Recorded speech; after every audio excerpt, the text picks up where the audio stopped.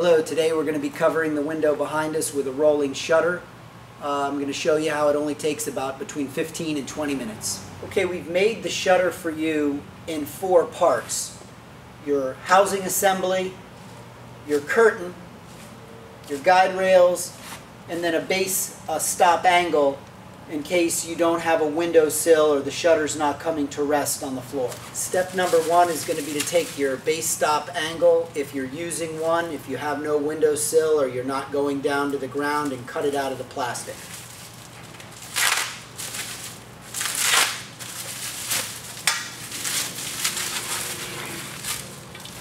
Our next step is we're going to make 3 holes in this angle. You want to put a hole about every 12 to 16 inches. So I'm going to drill a hole about 1 inch away from the edge, 1 in the center, and then 1 at the other end so that we can go ahead and attach it to the wall.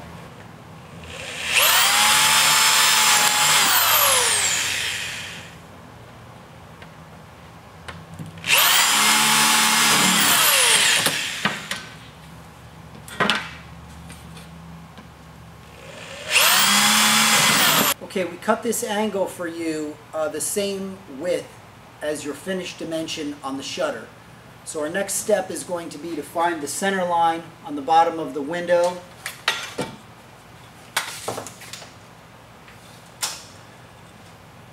Window is 37 inches wide, so our center point is going to be 18.5, and we're going to do the same thing with the angle.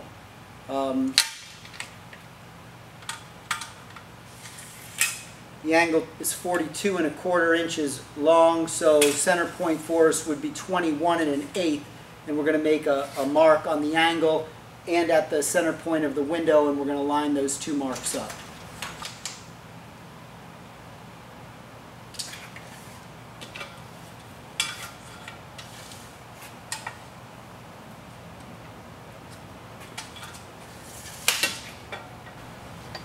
Okay, we've aligned our 2 center points, the center point on our angle with the center point on our window. We're going to go ahead now and set the angle right up to the bottom of the window.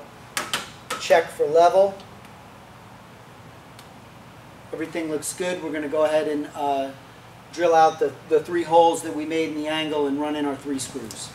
Okay, we're going to align now our center line on our angle with the center line on the wall. We're going to check everything for level. We're going to go ahead and drill the first hole out now in the wall.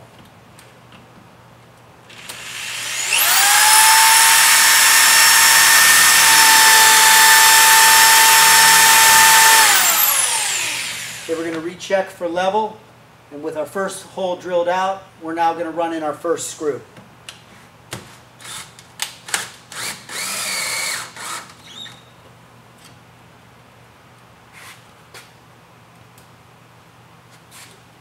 Okay, we can recheck level, and then we're going to go ahead and drill out our 2 remaining holes.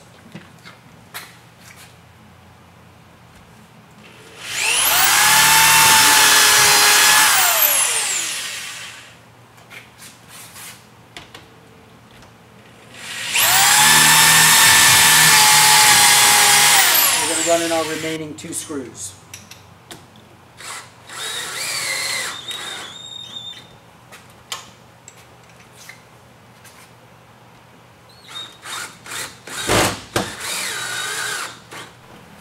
We're ready now for our next step, which is going to be to cut the guide rails and the housing unit out of the bubble wrap.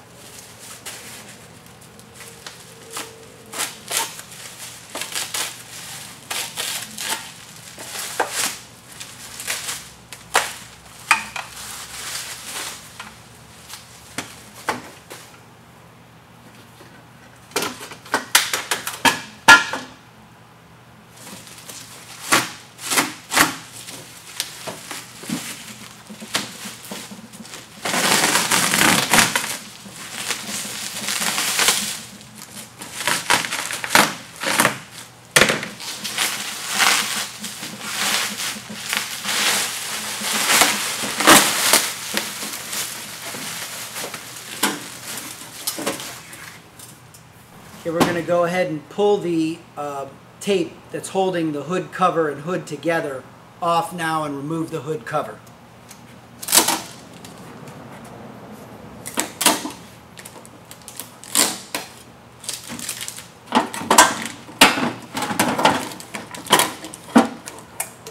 We're going to go ahead and set this off to the side. We're ready now to put the guide rails and the housing up against the wall. Before I do that, I'm going to drill a hole to secure the housing right here at the bottom of the housing. We're going to put one hole as close to center as we can. So since I'm doing this by myself, when I stand it up on the wall and it seats on the base stop angle, it'll stay in place while I level and plumb everything else.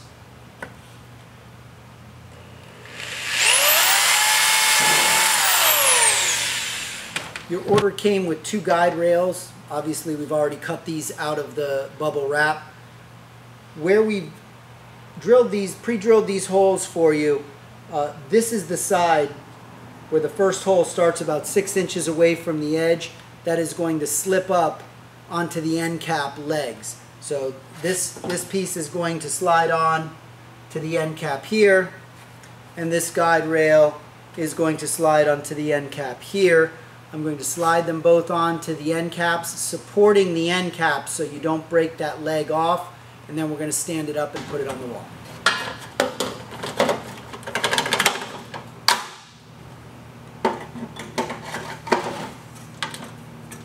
You want to give the shutter support as you pick it up. Take it up the ladder.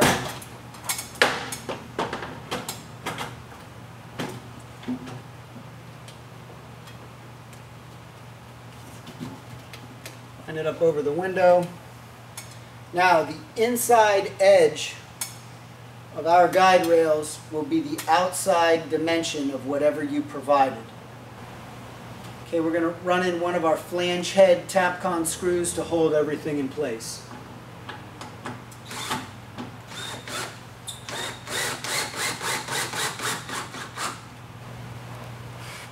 Shutter is up now and stable. We're going to check the 2 side angles to make sure they're square. They look square around our window, but we're going to double check and make sure they are square. You're provided with some smaller headed screws, which is what we'll be using to run in through the larger hole in the front. The screw will bite into the back of the channel and secure to the structure. And then these holes along the side will be covered with a plug button, making them accessible in the future if you ever needed to remove the shutter off the wall. That side looks good.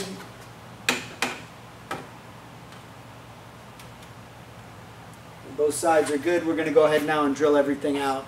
Tighten everything down.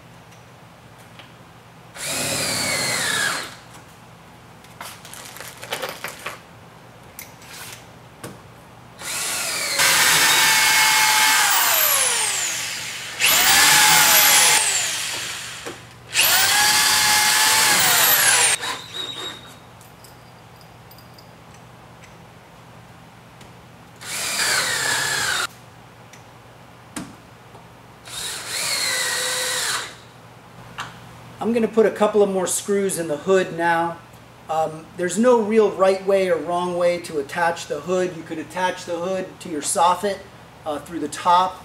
I'm going below the tube.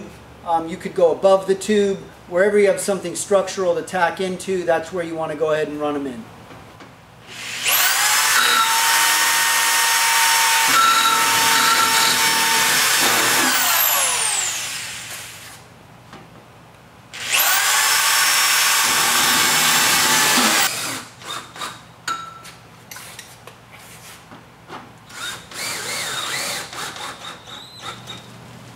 We're going to cut our rolling shutter curtain out of its bubble wrap now, and we're going to go ahead and take it up the ladder, and we got to unwind it to get to the slat hangers, and then we're going to walk it up, walk it over the axle, and walk it down the guide rails.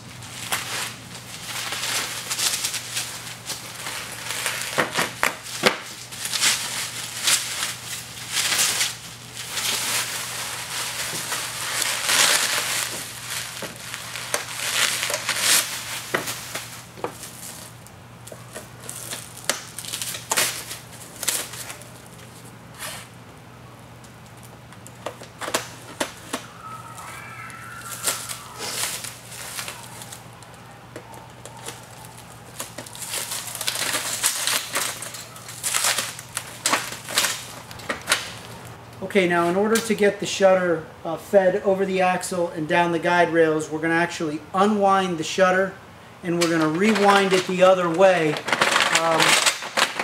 so that I can handle it by myself.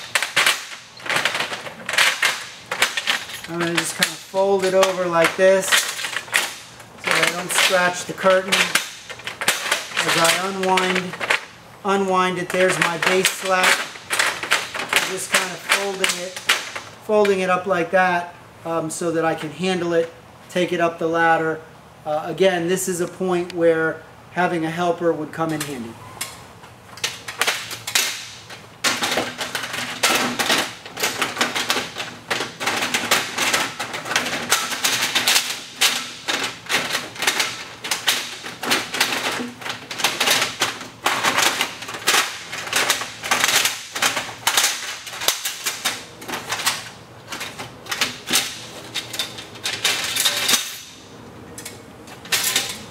Curtain's seated now in place.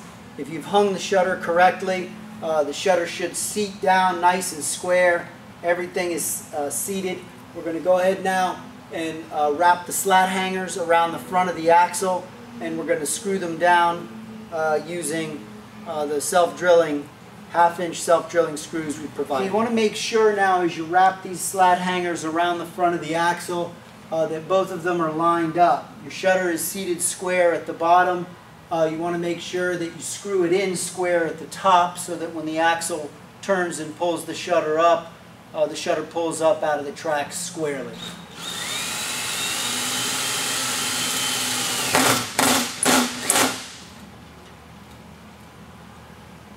That's a self-drilling screw. You don't need to pre-drill the hole. It's a screw and a drill bit all in one. You start running it in with your electric drill, and it'll self-seat.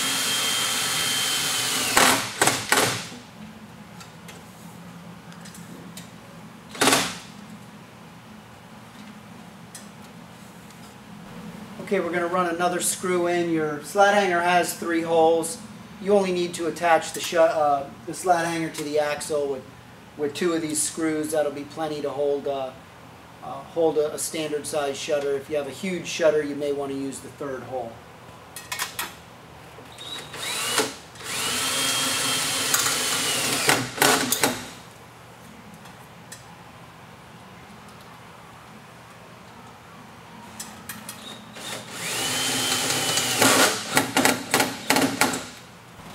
A little trick I've learned over the years to keep the screw heads from marring the shutter is take a little piece of blue painter's tape once you've screwed it together.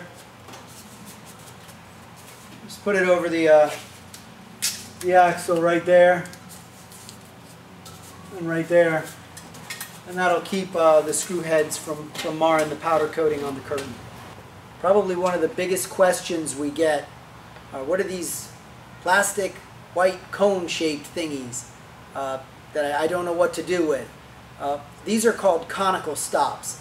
This is going to keep the curtain from pulling up off the track when you're winding the shutter up and down. So what you're going to do now, in your base slat, in your bottom slat along here, you're going to drill 2 holes at about 1/3 and 2/3 the way across the shutter. And you're going to put these stops pointing out. The screw that screws into the back of them, they've got a stop, a washer, and a screw. The screw will come in through the back, the washer goes in over the screw head, the conical stop will screw down on top of it. Okay, one more thing that I'd like to mention when drilling your holes is if your window is right behind your shutter, you want to raise the window, maybe remove the screen and raise the window before you drill out your hole so you don't puncture the glass or your screen behind it.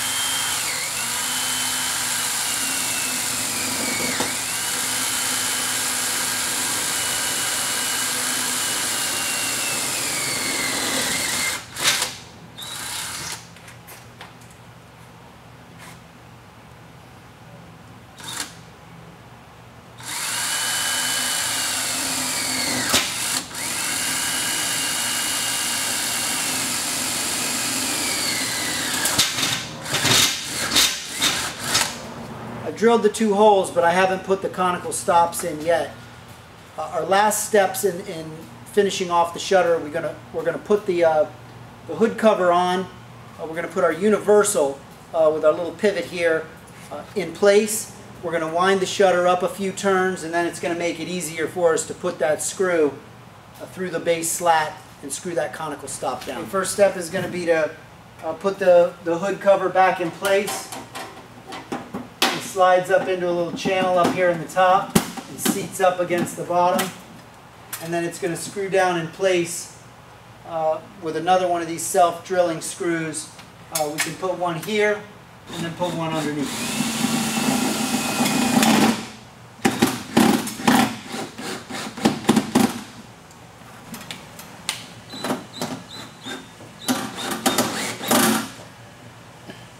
One thing I'll mention on this is you've got a protective plastic coating on the shutter, on the hood,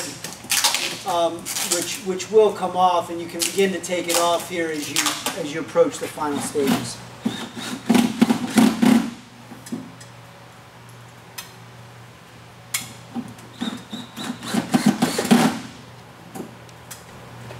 Okay, your shutter housing came with a protective plastic on both the front cover and the hood. I've peeled it off the front cover. It's kind of hard to get off. Expect it a little bit. I'm going to show you how to peel it off the top.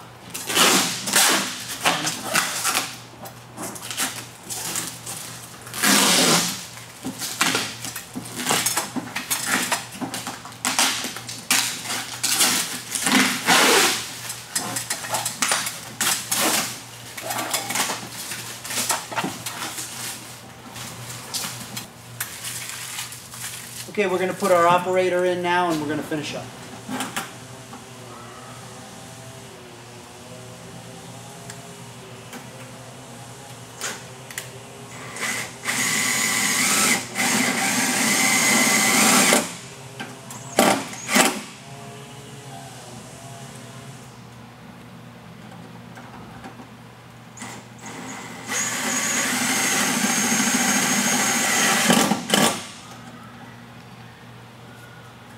Let's wind the shutter up a little bit. We'll put in our conical stops and we'll be okay. I've pulled my crank handle out of the plastic. Crank handle hooks up to the universal like so, and it'll bend for you. You can go ahead and wind the shutter up a couple inches. That'll hang there like that. We'll go ahead and put our conical stop. Okay, we take our conical stop, our washer, slide that over the screw like that. We're going to put it in from the back. Let it poke through. Just go ahead and screw the conical stop down on it like that, holding it finger tight. You can put a plug button in there to cover it up. Same plug buttons we're going to put in the track.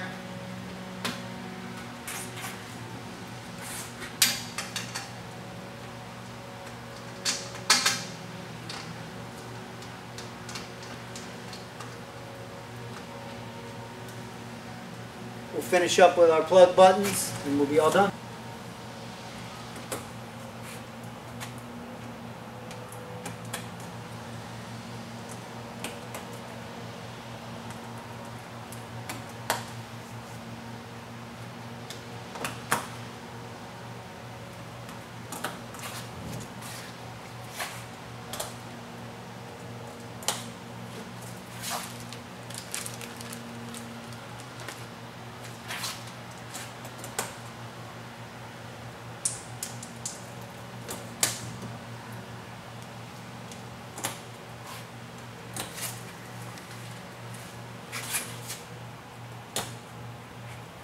Okay, we're just going to check the operation of the shutter now, up and down, and we'll be all done.